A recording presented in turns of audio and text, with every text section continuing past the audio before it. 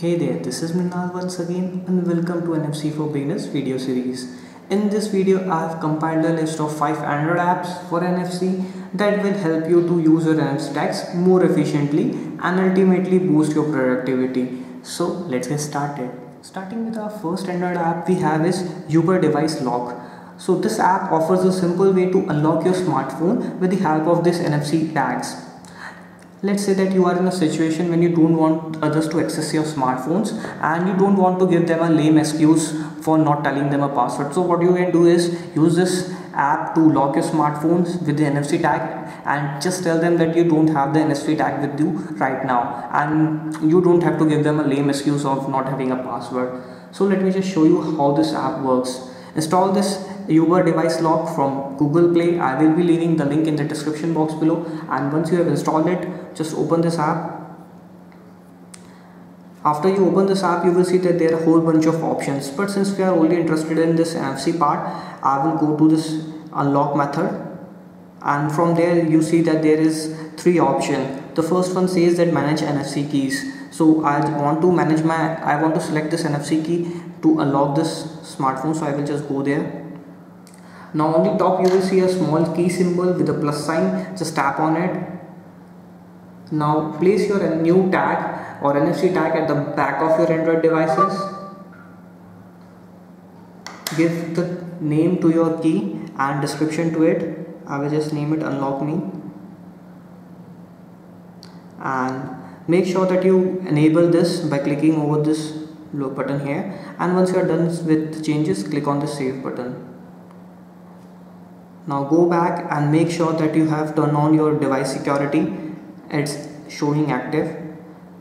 If you want, you can also give a pin to this in case you want an alternative method to unlock your phone, or if you don't have this NFC tags with you.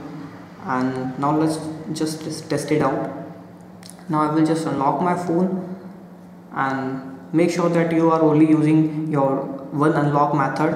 And now it will be asking me to select or to place an NFC tag at the back of your phone, and just like I placed my NFC tag at the back, you see the phone is unlocked. Now let's just try another NFC tag,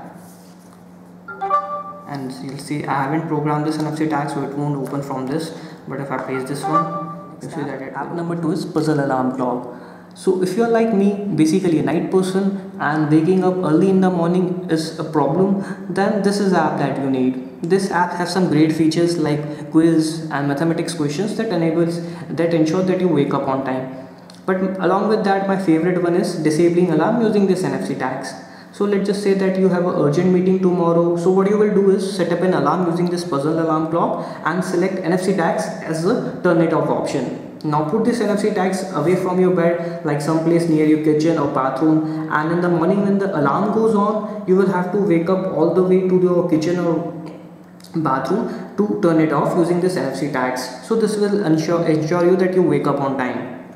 So let me just give you a practical demonstration of how this app works. Install this app from Google Play, and once you have installed this app, just open it, and you will see this.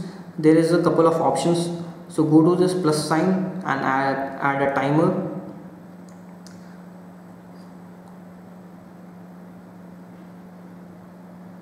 You can select the mode as normal or warm or calm. In this case I will be sticking to the normal mode. Turn the volume on. Now the important thing is that select the turn off mode as your NFC, and go here and turn it on. And once you are done, click on the save button, and after 1 minute or so you will see that alarm will goes on, and let's see what happens then.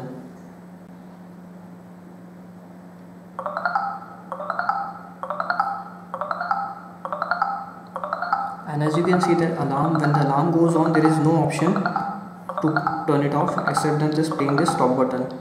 And once you put this stop button, it will ask you to touch your NFC tag to the back of your phone, and if you don't do that, then the alarm will goes on again. Let's just don't do it for the first time, and let's see what happens. And you see that the alarm goes on once again, and there is no option to turn it off. So just take any of the NFC tag and put at the back. First you have to, and you see that the alarm still goes on.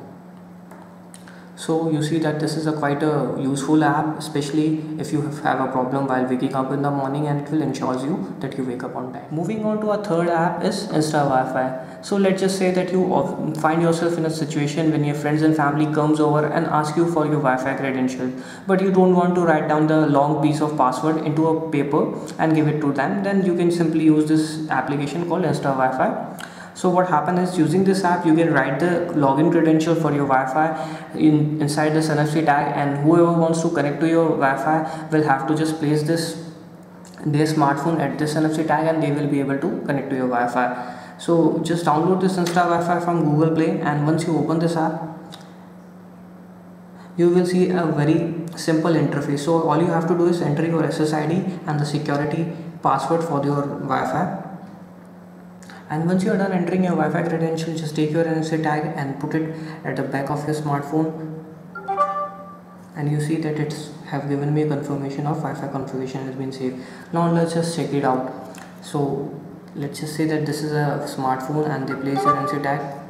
You see that they will be able to connect to your Wi-Fi. However, the drawback to this app is that the person who is trying to connect to your Wi-Fi should have NFC in their phone, and another drawback that I found is that they need to have this app installed, and if they didn't have this app installed, then they will be given a link to the Google Play from where they can download and install this app. Coming down to our fourth app is Trigger. So if you have heard the word NFC Task Launcher, so don't get confused, because previously Trigger was known as NFC Task Launcher, and you might find this name used in a couple of the YouTube videos. And so basically this Trigger is used to program this NFC tags to do a couple of things. And this is, I have found out that this is a very powerful application, and you can do a whole bunch of things, and the good thing is that it is free. So let's just take it a look how this application works. So after you have installed Trigger from Google Play, just open it, and you will see an interface like this. Under My Task, you will need to create a task to trigger an option. So first of all, you have to create a trigger that start working. So in this case, we will be using NFC tags, so our trigger will be an NFC. You see that there are a couple of other options. This is why there is a change of name, but since in our case we will select NFC and click on next. You can select other restrictions like when the Bluetooth is connected and when the Wi-Fi is connected, but let's just say we can take a look at them later and ignore this. And now select this next option. Now you will have to select couple of tasks that are released when you trigger this NFC tags. So let's just program this NFC tag for my car. So what I will do is, whenever I am in the car, I want to turn on my Bluetooth, and I want to launch my, let's just say I want to launch my music player. So I will go to this application option and select open application, and I want to turn off my Wi-Fi. So I will select this turn off my Wi-Fi. Now click on next. Now it will ask me for a couple of details that I want to do. So first of all, I want to toggle my Wi-Fi so that I can turn it on, turn it off when I am in the car, and turn it back on when I am in the back. And let's just select toggle, and I want to launch my music player application.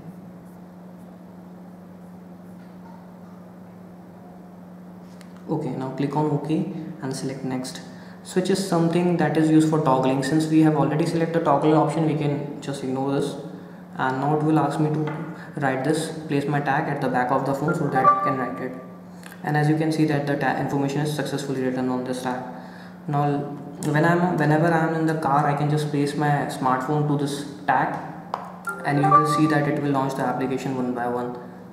So you see that my Wi-Fi has been turned on and my Bluetooth has been turned on, and it has launched my Google Play application. And whenever I will play it back on, you will see that it will toggle my Wi-Fi on, launch my music player, and turn off my Bluetooth.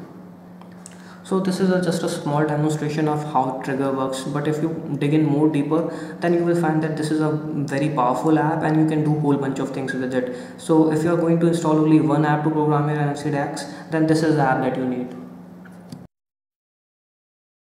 Tasker. Now actually Tasker is not a free app, and I guess you might have heard it. It's available on the Google Play for I guess $3, And if you take a look at Tasker, it is not made for NFC, but you can do pretty much very heavy stuff on Tasker.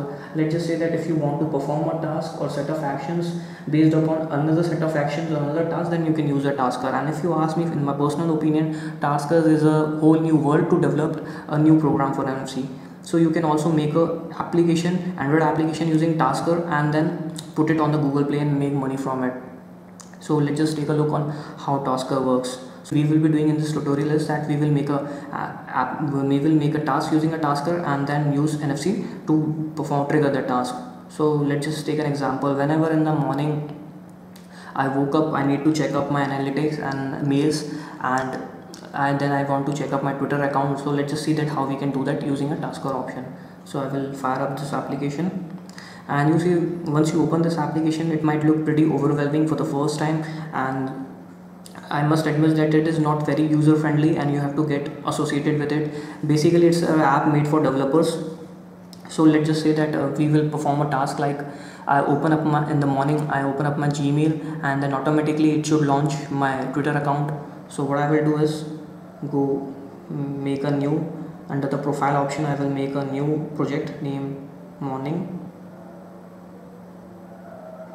And now I will need to specify what application I've used.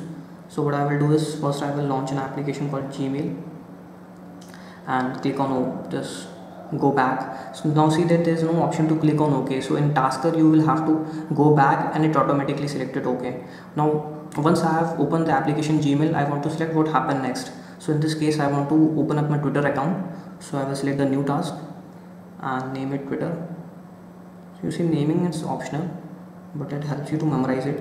And next I want to select an action, what happens when I open my Gmail account. So in this case I want to open my Twitter account, so I will click on this plus sign and select an app. What I want to do is load a new app, so I will select the load a app option.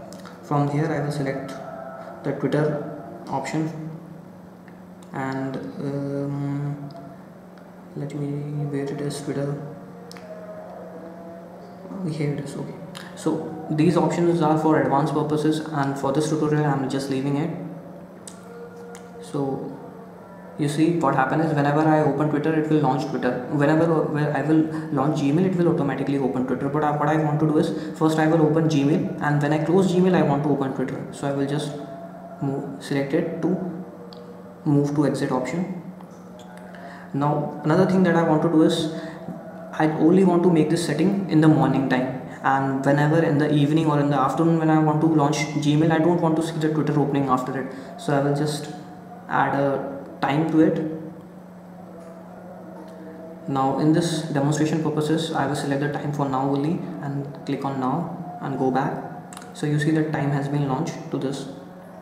Now let me just test it. You see that I have opened Gmail, and when I go back, you see nothing has happened because the time has been expired. So I will just go back to this and select the time for 3:06, and now go back and do it once again. So now if I launch Gmail, the Twitter should open up. So I launch Gmail and you see that Twitter has automatically launched. Now I want to do this, I don't want to even launch my Gmail option. So what I will do is, using this trigger option, I can put it inside my NFC tags. So go to my task and create a new task. Under trigger, select NFC, just like we did in the previous option. You can ignore all this. Now you see that there is an additional option to import task from the tasker, and if you scroll back, you see there is a tasker option. Hit it. Now from there you want to select a tasker task. So it's very easy to select it. From here, click on next and click on the search button, and it will launch. So I want to launch Gmail and click on OK. Click on this next option, done. Now write it down in this tag. Okay, now whenever I will tap this NFC tag at back of my this device, it will automatically launch the tasker task. Let's see how it works. So you see it has launched my tasker task, and since the time has been expired from that, it will launch the Twitter account. So in short, Tasker is a very heavy and very powerful application which is beyond this tutorial or beyond the scope of any of the tutorial that you see on YouTube. and I strongly recommend you buying this application because this is the best application that you can buy for your Android.